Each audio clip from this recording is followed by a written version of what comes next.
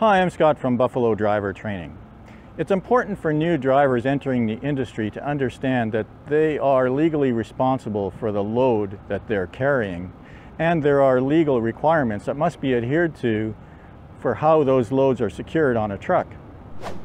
Securing a load on an open deck trailer like this one, it could be a little bit more complicated than carrying a load in a closed trailer. In Canada and the US, there are similar but sometimes different regulations that set out specifically how a load must be secured to a trailer. Basically, a load must be secured on a trailer in a way that prevents it from falling off or through the trailer, or prevents it from shifting to such a point that the truck is no longer safe to operate.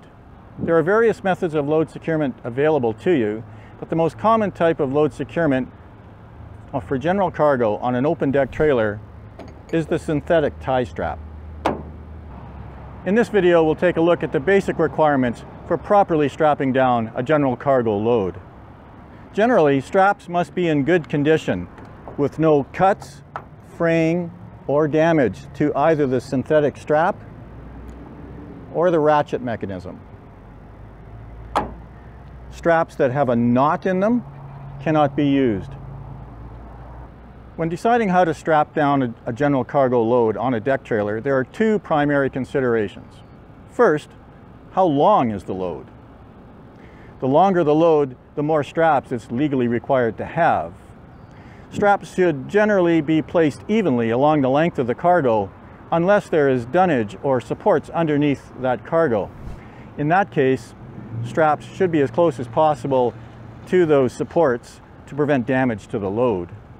When a strap goes over a load, it should be tied down at the steepest possible angle to the trailer to prevent sideways shifting of the cargo. The shallower the angle of the tie-down strap, the more likely the cargo is to shift from side to side. The second consideration is how much does the cargo weigh? In Canada, synthetic tie-down straps must have the load rating printed on them. That specifies what their weight load limit is. Straps such as older ones or worn straps that do not have a visible weight load limit printed on them cannot legally be used. If you use a strap without a weight load limit clearly visible on it, its contribution to securing the load cannot be counted in the aggregate total of the total weight load limit of all the straps used. When securing cargo to a deck trailer, the weight load limit of all the straps must meet or exceed 50% of the weight of the cargo. For example, this tie strap has a weight load limit of 1,650 pounds, so it can hold 3,300 pounds of cargo. A handbook is available with specific guidelines in it for you to calculate the number of straps required based on the load and the length of the cargo.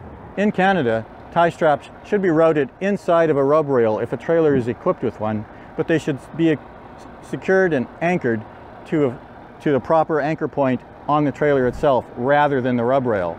Although you can use the rub rail as an anchor point if there is no other attachment point available and the hook on the end of the strap is flat. In general, a professional driver will always use more tie-down straps than is required by the minimum standard. That ensures a level of safety in the event that one or more of the straps fails.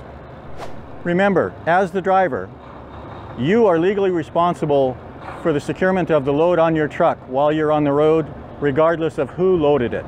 For the specific rules and regulations for Canada and the US, those can be found online from the US Federal Motor Carrier Safety Administration for the US rules, and in Canada from the Canadian Council of Motor Transport Administrators. Also, the Commercial Vehicle Safety Alliance, or CVSA, publishes guidelines for enforcement officers to use when they stop trucks on the roadside. Enforcement officers will use those standards to assess whether or not your load is properly secured. If it's not, your truck could be taken out of service and you could be issued a fine. So it's important at all times to ensure the method you've used to secure the load on your truck is not only adequate, but meets the legal requirements. So remember, think safety. You're a professional driver.